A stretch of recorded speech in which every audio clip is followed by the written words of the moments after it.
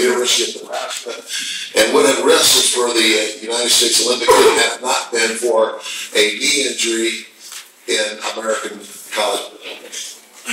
Now, I didn't know any of those things when he came into my life. I was 5 years old.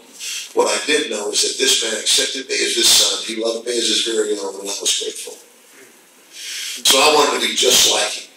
If you were around me for any length of time when I was a little kid, how many people would come up? They would say it to my mother, and sometimes they would say it to me, is, man, you want to be your daddy, don't you? I go, yes, I do.